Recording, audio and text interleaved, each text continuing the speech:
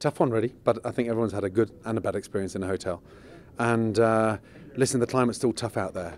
So if we can sort of turn these businesses around and put them back on the map and make them fall back in love with what they started off doing, even better. That's a good question. How do we find them?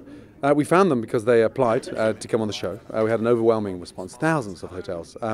So I like it when it's spread across the country, so it's not just all focused on the East Coast or the West Coast, across sector really. But you know, we wanted them somewhat boutique, family-run, and proper personal stories, less corporate and more personal.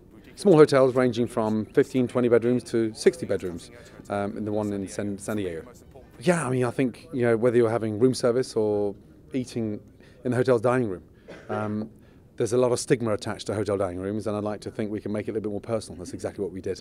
Hotel horrors, yeah, I mean, I've always been fascinated with pillowcases, because that's something that I think you grade the hotel on the standard of your pillowcase. So remove the pillowcase and just check the pillow out as well. And always carry a black light with you. You'll be surprised how handy it is.